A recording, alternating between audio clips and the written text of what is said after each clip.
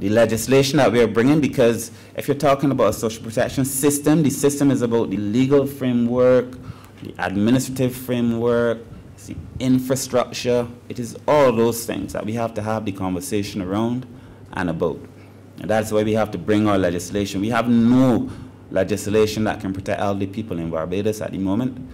Railway, I just received in my hand the final elderly policy. We are told that by the end of November, PS, I think, by the end of November we would have the draft instructions for the legislation, which tells me that by early next year we should have draft legislation.